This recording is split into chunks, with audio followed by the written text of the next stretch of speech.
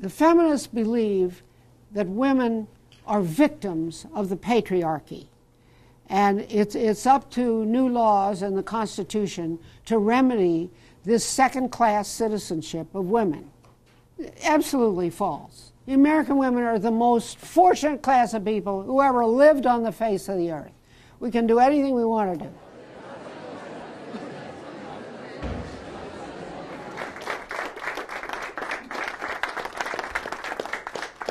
Thank you very much, Mallory Factor, for all of those nice words. And thank you, students, for caring to learn about details of American history that may not be in your textbooks. And thanks to the guests who are coming today. I appreciate this opportunity to talk to you about some other sidelights of the issue that other speakers may not have covered. You know, you've had all of these distinguished lecturers who have preceded me in these series, and I'm sure you've read all the books that they recommend, Edmund Burke and John Locke and Russell Kirk and Ludwig von Mises and John Adams and Blackstone. And those are the scholars who laid the foundation for what we understand as the conservative movement. But today I want to take an example of something really that has nothing to do with the conservative movement, but shows you how technology can do a leap forward that could not be done in every other way. In 1975, the people who were meeting and talking about their gripes against the British Crown were all trying to make the king shape up and be a good fellow and recognize their rights. All of their entreaties were addressed to the king. And the idea of not having a king really hadn't occurred to them. When they had their convention in 1775, I think their petition was called the Olive Branch Petition. They're continuing to make entreaties to the king to give them their Englishmen's rights. That was in July of 1775. In January of 1776, a little pamphlet was published. It was called Common Sense by Thomas Paine. It was only 46 pages. It wasn't written in the scholarly method of those other writers who wrote at that time. It was written for the guys who went to the coffee shop, the guys who went to the pub. It was in plain language for plain people. And basically he said, we've got to get rid of the king. And it was published January 10th, 46 pages, and by July the 4th, we had the Declaration of Independence. It's one of the most amazing literary accomplishments in literature. And it probably is the best-selling book in history, considering the population that we had at that time. It gripped people. It created the movement for independence. It was something like, it was a different technology. It was something like moving from the horse and buggy to the automobile, or from the typewriter to the internet. That's what the pamphleteer did. He made it the pamphlet of the new technology, the language of ordinary people. He didn't have his piece decorated with Latin phrases. It was just direct political language that anybody could understand. Now let's fast forward to the 1930s, the time of the Great Depression, high unemployment, even worse than today. But even then, Americans were not looking to government to solve their problems.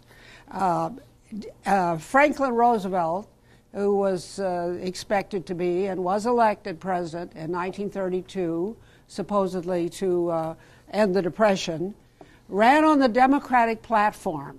And let me tell you what that 1932 Democratic platform said. We advocate an immediate and drastic reduction of government expenditures by abolishing useless commissions and offices, consolidating departments and bureaus, and eliminating extravagance to accomplish a saving of not less than 25% in the cost of the federal government. We favor a federal budget annually balanced. Well, that sounds like the Tea Party, doesn't it? It certainly doesn't sound like the New Deal, which Professor Folsom, I think, explained to you in a previous lecture.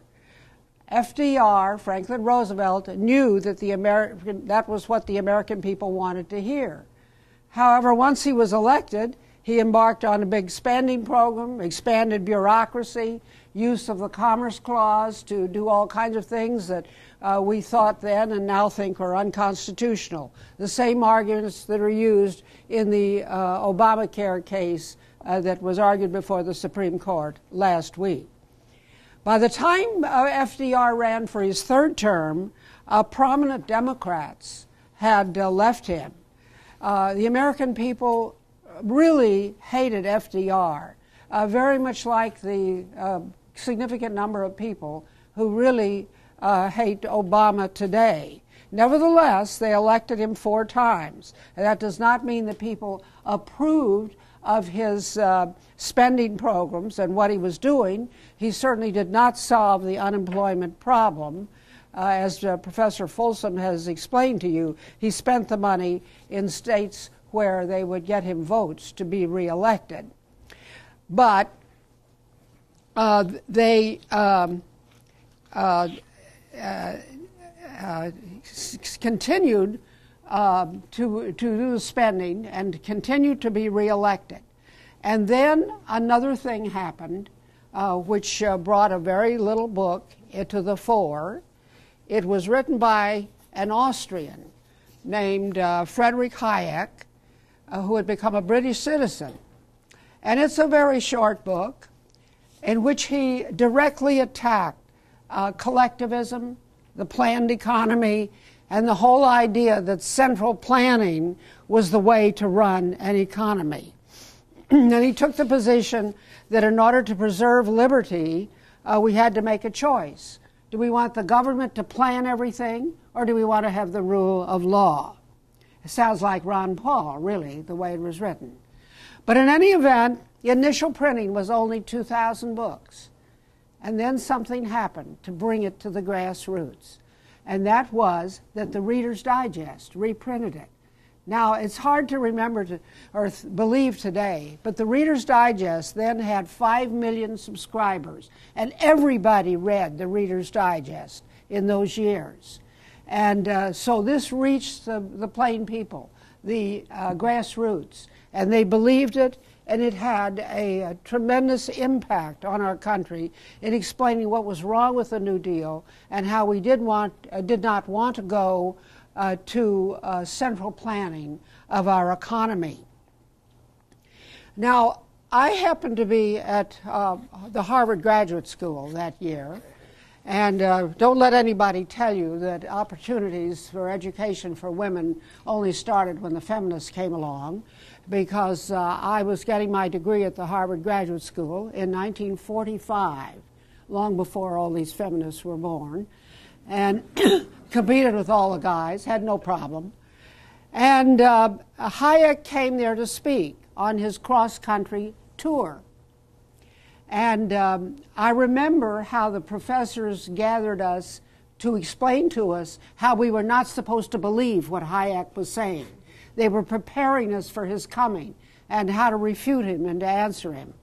And they were all New Dealers, my professors at Harvard then.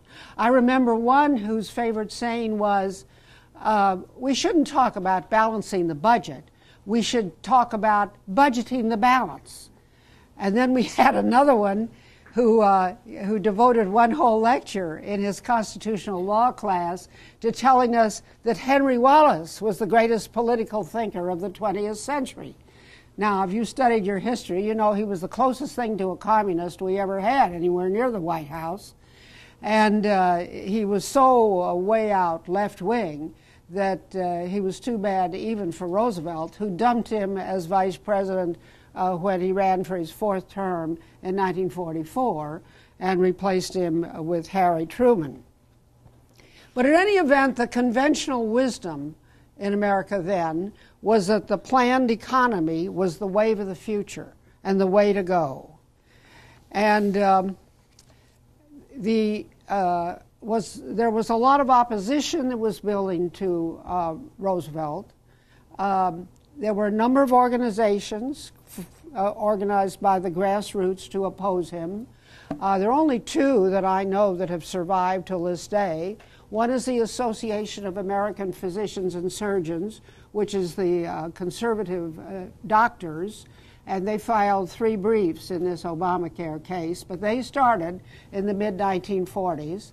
And the other is America's Future, which still publishes a newspaper and still is around, but most of the others died out.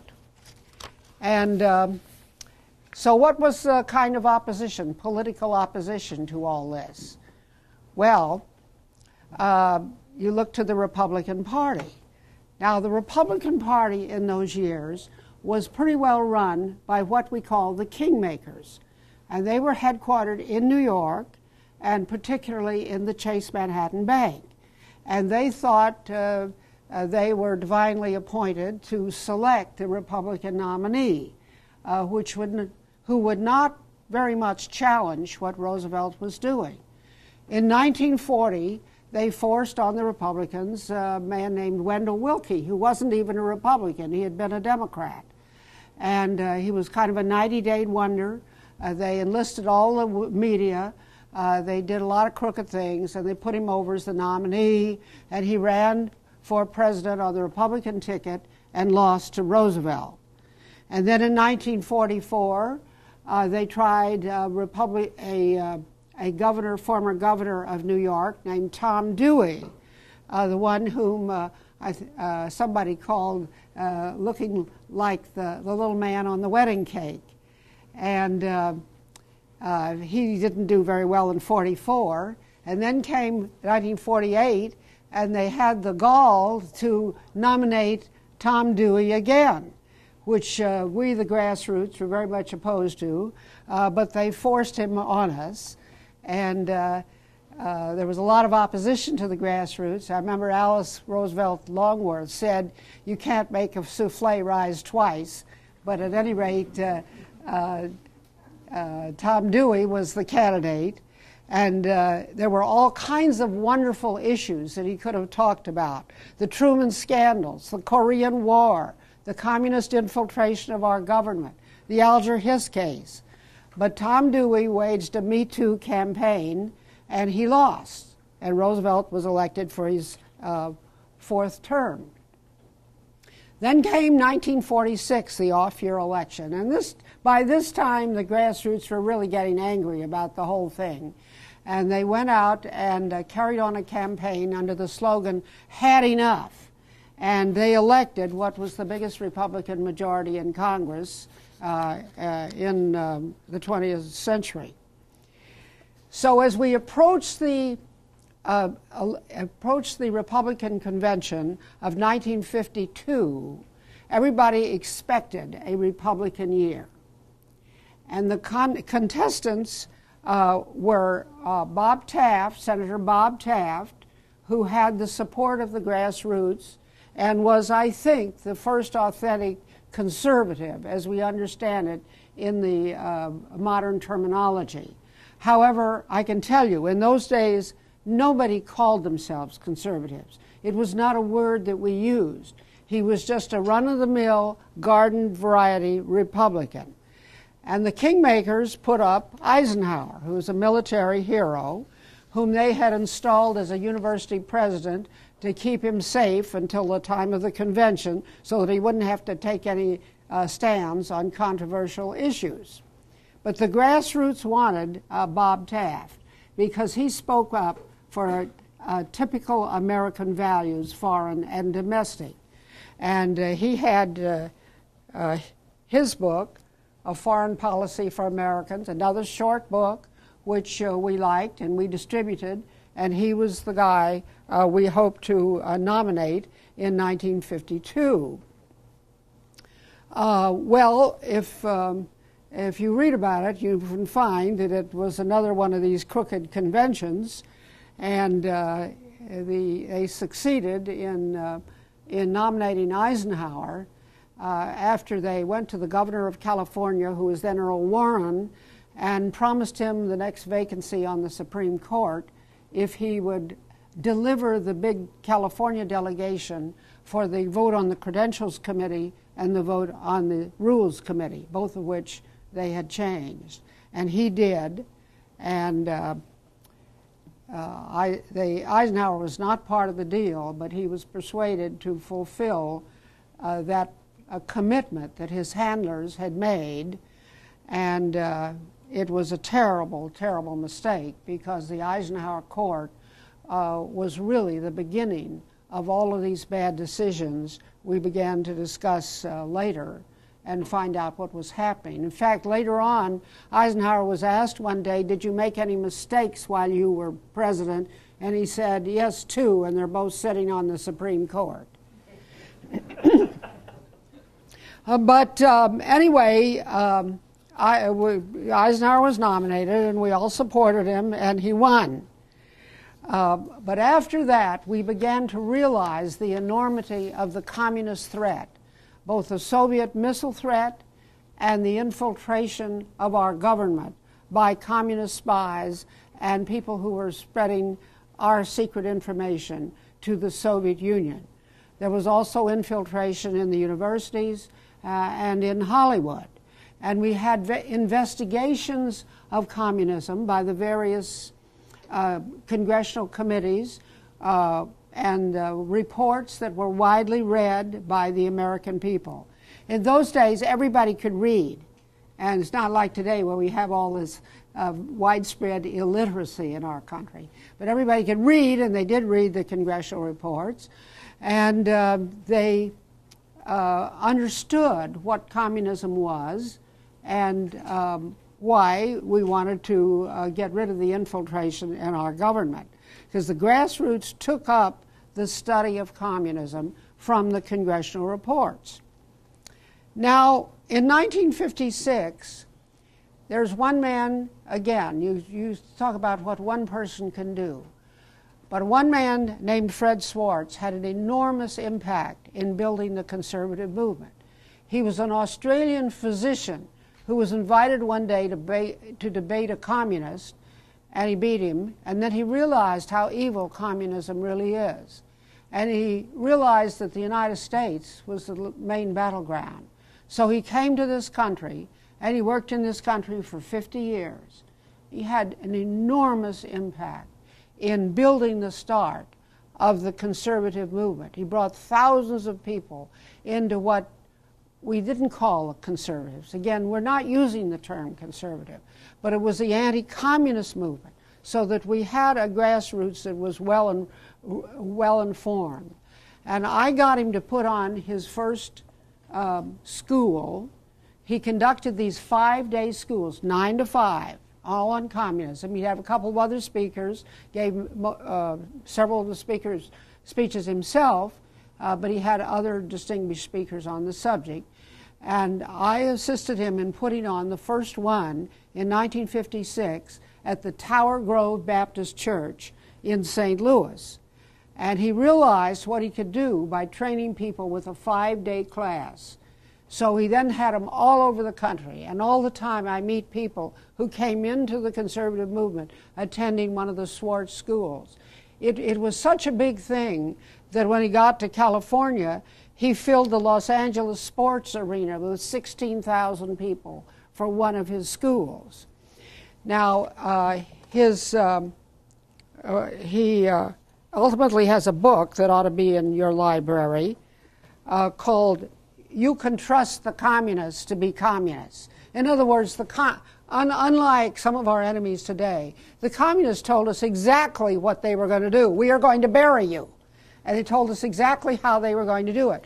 And the reason his book, which probably didn't have a big sale, but the reason it's so readable is it was all his speeches.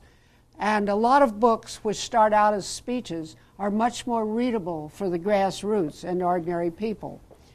And he called his organization the Christian Anti-Communism Crusade. So it had a certain evangelical aspect to it. So at the end of this first school, I said, well, we got to bring the Catholics in too and have them join. No, he said, you can't put the Catholics and the Protestants in the same room. It just isn't going to work. The Catholics will have to have their own organization. So we got the Catholics to start their organization called the Cardinal Manzetti Foundation, and we promoted study groups all over the country. And at one time, I think we had 5,000 of these study groups because it was based on the congressional reports, and I repackaged it for a Republican Federation, for the DAR, and for the Catholic group, which was called the Cardinal Manzetti Foundation. So people were learning about government, learning about our enemies, learning about communism all the time. And just to show you what the ordinary Republican in those days, we're talking about the late 1950s, early 1960s, thought, I looked up some of the resolutions passed by the Illinois Federation of Republican Women, which was just, they're just ordinary women Republican volunteers who like to be supportive and support their candidates in politics. And they had resolutions against the centralization of power in Washington, against UN treaties and UNESCO, against the drive for disarmament. They had resolutions that demanded victory over communism, full support of the House Committee on Un-American Activities. They had a resolution to stop all federal aid to education, wipe it out. They had resolutions which condemned the Supreme Court decisions that were siding with the communists. They had resolutions which condemned the accumulated power in the executive branch and the president, the sprawling bureaucracy, the weakening of constitutional restraints that permitted advocates of socialism and communism to make inroads in national security, and then resolutions against the further centralization of power in the federal government. Again, nobody used the word conservative. They were just garden variety Republicans. It sounds like kind of like Ron Paul today, but nobody called them extremists. That's just the way people thought, especially in the Middle West. And our files have a whole file of letters from congressmen saying, thank you for sending us this resolution. We agree 100% with it. And that was the thinking of people in those days. Now, one of the things that we were worried about in those days were the bad Supreme Court decisions that were siding with the communists. And even the American Bar Association was on our side in this fight, even the American Bar Association. The American Bar Association had a committee that put out this report on communist tactics, strategy, and objectives, which set forth 10 of the worst pro-communist decisions of the Supreme Court. This was put in the congressional record, first by Senator Bridges and then later by Senator Dirksen, and I'll bet millions of copies went out. It became a major vehicle to educate the grassroots about what the court was doing about communism. And also in those years, one of the most popular speakers was Dean Clarence Mannion of the Notre Dame Law School. And he wrote a little book, less than 100 pages, called Key to Peace, and talked about the religious foundation of our country and a lot of the conservative ideas that we have today. Again, we're not using the term conservative, but this is just the way people believed and thought in those years of the late 50s and early 1960s. And then we looked around for a president. And who were going to run for president?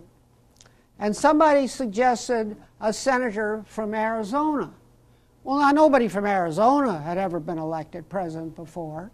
This guy, Arizona, why, at that time, we didn't have any baseball team that was farther west or south than St. Louis. Nobody went out to Arizona in those days. And coming from, you had to come from Ohio or Pennsylvania to be, or New York to be president. But anyway, we all picked on Barry Goldwater as the guy we wanted, so he had to have a book too. So he had a book. You got to run, when you run for president, you have to have a book. And his book, called The Conscience of a Conservative, which soon came out in paperback also, had a big sale. And we all know that actually the book was written by Brent Bozell, who's the father of the guy who runs that media organization today. And, but Dean Clarence Mannion, gave it the title. And this is the first time people began to call themselves conservative. After The Conscience of a Conservative came out, this was kind of proof that conservatives were not heartless people. They really had a conscience. And we began proudly to call ourselves conservatives. And so we were studying all the time, reading widely, reading the books of the ex-communists like Boudin's and Whittaker Chambers and so forth, knowing what it was all about, and beginning to plan for Barry Goldwater. We made a try for him in Chicago in 1960, and that's when we didn't have enough votes, and Barry Goldwater came out on the stage and said, conservatives, this isn't our year. Go home and I'll see you in 4 years. And so that's what we did, and we distributed his book and did some more studying. And one of the major factors in building the ranks of the conservatives was this paperback called None Dare Call It Treason by John Stormer. It was a little longer than some of these other paperbacks, but it really set forth what had happened to our country and the dangers of communism and the danger of central planning and the dangers of an overgrown bureaucracy and high taxation and so forth. He published it himself, and he sold 7 million copies. And that was a major educational tool of the grassroots who are now beginning to come alive. Now, as we approached the 1964 convention of the Republican Party, which was in Chicago in 1964, I had kind of had a hobby of Republican national conventions, and I had been to all of them beginning in '52. And most of the people who go to Republican conventions as delegates are first-timers. The majority of them have never been before, and they don't know what to expect and don't know how it really operates. And I figured they ought to know what went before. So I wrote my little book called A Choice, Not an Echo. And I plunged in getting a printing at 25,000. I thought that would be it. I ended up selling 3 million out of my garage. And they went to all the people who were delegates who were interested in the next nomination. And it had a tremendous impact. Every week I meet some public official who says, I came into the conservative movement reading A Choice, Not an Echo in 1964. Most political literature just simply revs up your juices for your prejudices, but mine was persuasive. Goldwater's opponent was Nelson Rockefeller, a former New York governor. And my book persuaded Rockefeller people to switch and support Goldwater, and persuaded Lyndon Johnson people to switch and support Goldwater. So we had the 1964 convention, and we nominated Goldwater. That was the conservatives taking over the Republican Party. And then, as you know, Goldwater went down to a smashing defeat for many reasons we don't have time to talk about here. But at any rate, 27 million people voted for Goldwater, and they never regretted it. And that was really the start of coming together of the conservative movement. Now, conservatives then developed a kind of a complex. Because of this defeat, we kind of thought, well, I guess we can't really elect a real conservative president. And that's why we went for Nixon on the next round. we thought he was the best we could do, which turned out to be a mistake. But in any event, the conservative movement was there, and the anti-communist movement was there. But that wasn't enough. And then something else happened. Congress voted out a new constitutional amendment supported by the feminists called the Equal Rights Amendment. Everybody was for it. The support, well, there were only 23 people in the House who voted against it. There were only, I think, 8 in the Senate who voted against it. President Nixon, President Ford, and President Carter were all enthusiastic supporters of it. All the governors. The media was 99% in favor of it. Everybody was for it. Everybody who was anybody in politics, from left to right, from Ted Kennedy to George Wallace, they all endorsed it. And I was asked to speak about it and made a speech about it, which then turned up in my Phyllis Schlafly report, which I had started a few years before. It's looked exactly the same for 45 years, Phyllis Schlafly report. And I wrote one called What's Wrong with Equal Rights for Women? And sent it out to my friends. I sold the report by subscription for $5 a year. So they're mostly women I had worked with in the Republican Party. And one day the next month, one of them called up and said, Phyllis, we took your report to the legislature and they voted down the Equal Rights Amendment. And so then I thought we had something. And I invited 100 women from 30 states to meet me in St. Louis. And I put them on a bus and took them down to the riverfront. And we went on one of these showboats, and I climbed up on the stage where they do all these melodramas. And I told them, we're going to go out and beat the Equal Rights Amendment. At that point, nobody thought it was possible. They thought we were crazy because in the first year, the ERAers got 30 states. They only needed 38. 3/4 of the country. So we took it on, and it's a long story, but we had big fights in state after state. In Illinois, it was the front line, and Illinois voted on it every year for 10 years, and we kept beating them, and they kept coming back. 5 states that had previously voted for it rescinded, and this was not a battleground in every state, but the main battlegrounds were Illinois, Florida, and North Carolina, and a little bit in Missouri and Oklahoma, and then the rescinding states. And we kept beating them.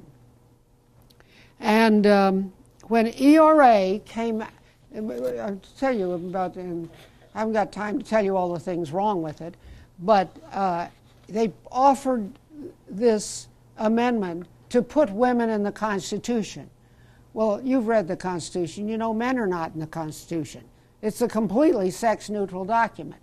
It only talks about citizens, persons, electors, presidents, and we the people. It's all completely sex-neutral.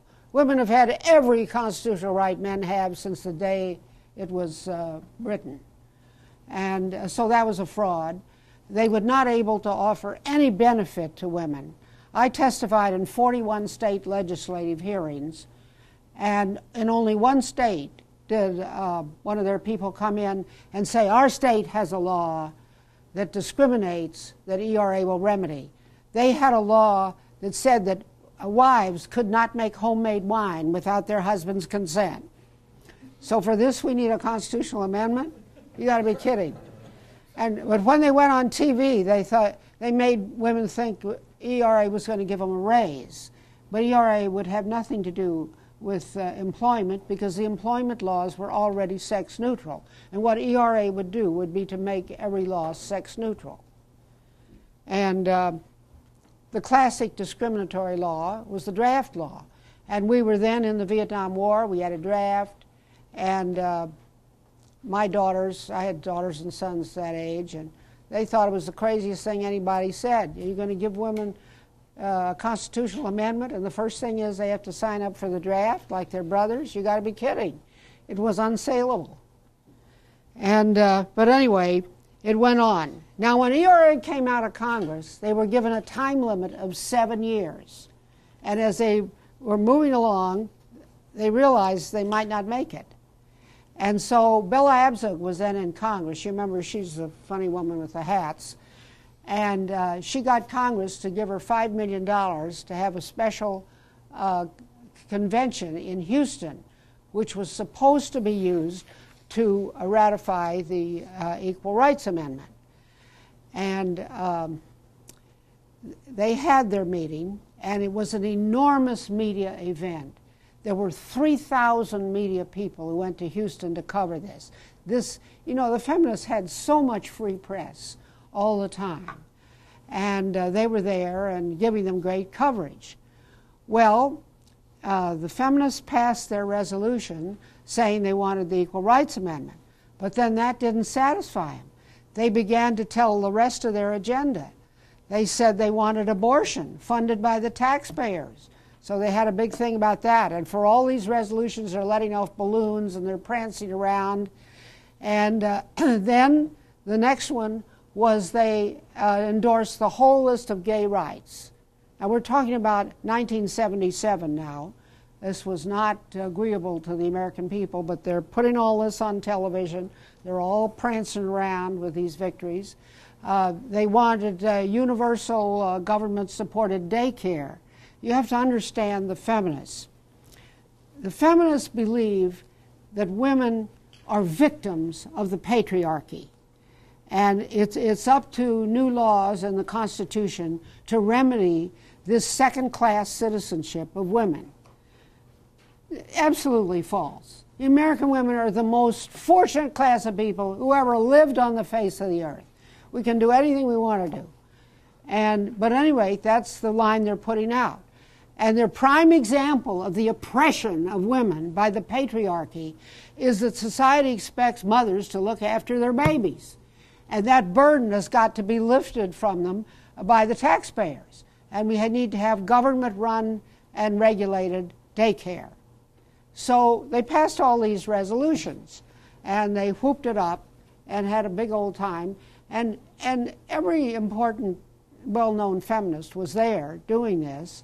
Betty Friedan was making an impassioned plea to invite the lesbians to come and join them. And they passed all the resolutions. And I remember after that was over, somebody asked the Missouri governor one day, Governor, are you for the Equal Rights Amendment? Well, he said, do you mean the old ERA or the new ERA? He said, I was for equal pay for equal work. But after they went down to Houston and got tangled up with all those abortionists and lesbians, I can tell you ERA will never pass in Missouri. And of course he was absolutely right. And after that convention, they never got it. They never won another vote. ERA has probably been voted on 25 times since then in various committees or legislatures or even referenda. And it never won anywhere else. Their own $5 million conference, which they were so proud of, simply destroyed them. And but the fight went on because then they ran to Jimmy Carter and got him to give them a 3-year extension. And the cartoonists had a field day with this. This was like giving a baseball game 3 more innings when the game was not tied up. And but they did not get any more states. And they didn't get it. And at the end of the first 7 years, which we considered the real end because that was the constitutional part, and we considered the extension illegal, which a court did finally hold. The extension was illegal. And so we had a victory party in 1979, which was the end of the 7 years. And we proclaimed victory over. And the press was so angry at me, they could hardly stand it. You're not supposed to win. You're not going to win. The extension is there. And but it was important for all of these conservatives left over from the Goldwater campaign to realize that it was possible to win. Now, the significant thing that happened in this ERA fight, when I started out, I was holding my finger in the dike with a handful of my Republican women friends, and we'd go to the state legislature, and we were being successful. And then I realized about 1976 that we were going to need more help. And so that's when I decided, where am I going to get more help? So that's when I went to the churches, and please come and join us. And I prayed that we could bring 1,000 people to Springfield, Illinois, for a demonstration. And that was the day on, I think it was April 26, 1976, that 1,000 people did come to Springfield, Illinois, and our legislature had never seen anything like this before. And they came and showed them that we were opposed to ERA. So that is the day we invented the pro-family movement. Now, in building my organization of, first of all, Stop ERA, and then it morphing into Eagle Forum, I was very ecumenical. I didn't let them talk about religion. I combined the Catholics, the Protestants of all the denominations, the evangelicals, the Jews, the Mormons. I had them all in there. And the message is, I don't care what your church is, we're all going to work together to beat the Equal Rights Amendment. And I made them all get along. And this was the first time, I can tell you, this was the first time a lot of Catholics and Baptists were in the same room together. And they just had to get along. That's just my policy. And so it was quite a coalition that we had. And when they all came together at this 1,000-person demonstration at the Capitol, it was a visual demonstration of the pro-family movement. And then we really swelled our ranks when the Baptists joined us. And that's when Jerry Falwell started his Moral Majority. And when he came to another demonstration, we actually had 10,000 people at another demonstration at the Springfield Capitol. So this is the building of the pro-family movement.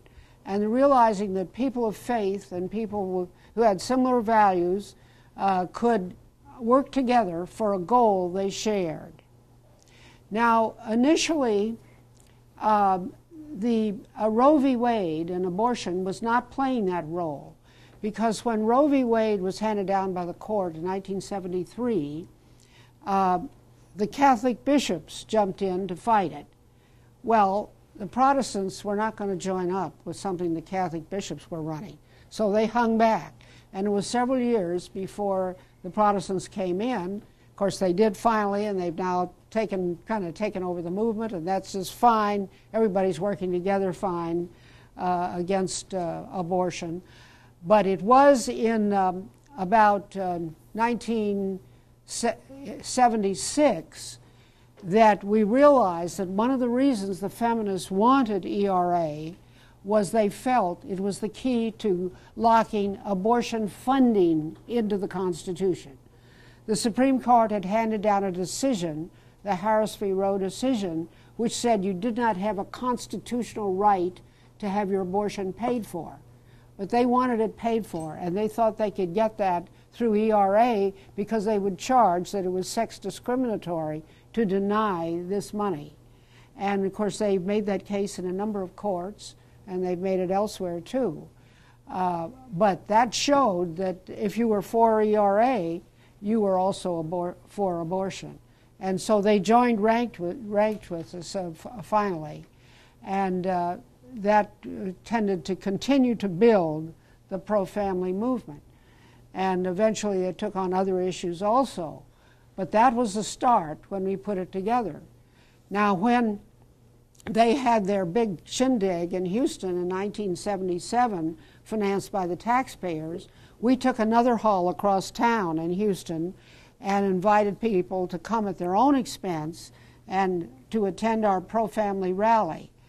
And we packed 20,000 people into a hall that was only supposed to hold 18,000. And they all came at their own expense. And I think that's the day pro-family movement went into the political vocabulary, because that's what we called ourselves. And that would have been in 1976. So the fight went on, but eventually they didn't get any more states after that Houston convention, and we won, and they haven't gotten over it yet. They're still fighting about it. But it's a ridiculous proposal, and it is really kind of an inspiring tale that a little group of grassrooters could take on the entire establishment and beat them. And I want to tell you, we just had everybody against us. We had governors who marched against us in the picket line.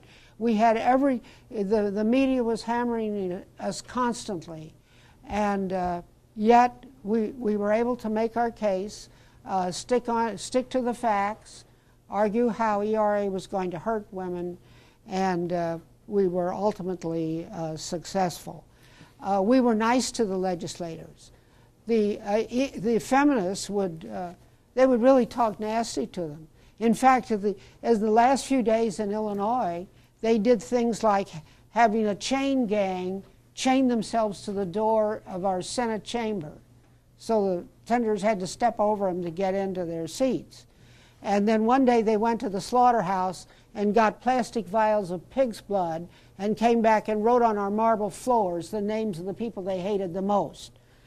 They didn't understand that didn't get them any more votes. Meanwhile, we were doing things like sending the legislators valentines and bringing them home-baked bread and being nice to them, and ultimately we won.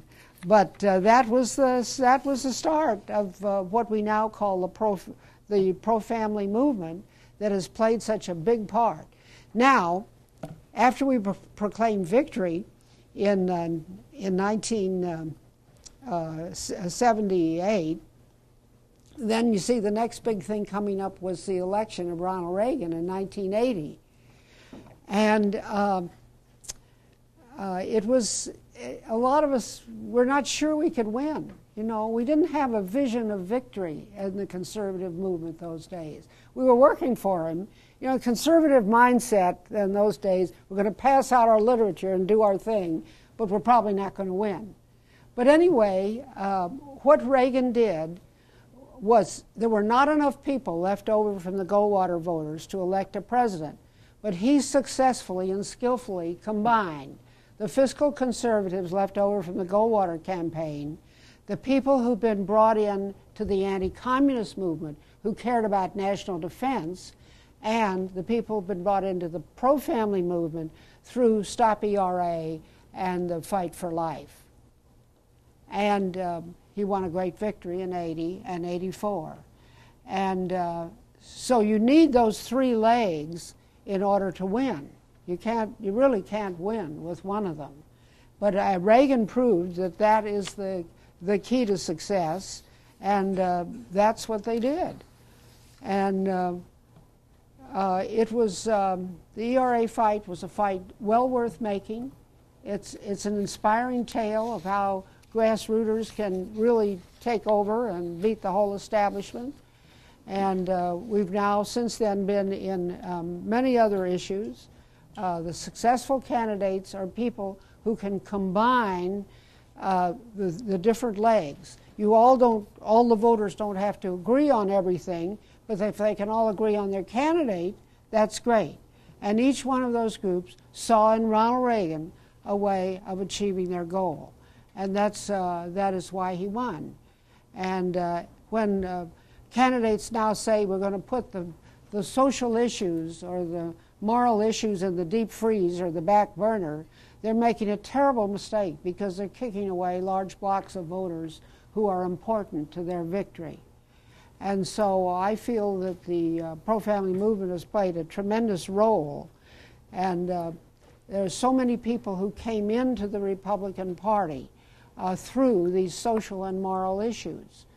And it's just, is there so many other issues they care about. We got into the issue of marriage, which is another social issue.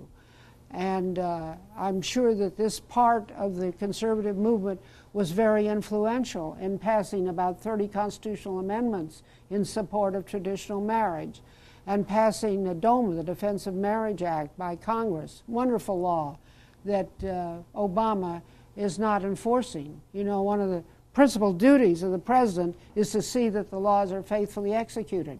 He's not faithfully executing DOMA. In fact, he's got his Attorney General trying to beat it through getting some supremacist judge to throw it out. And that's just one of many ways he's been violating the Constitution.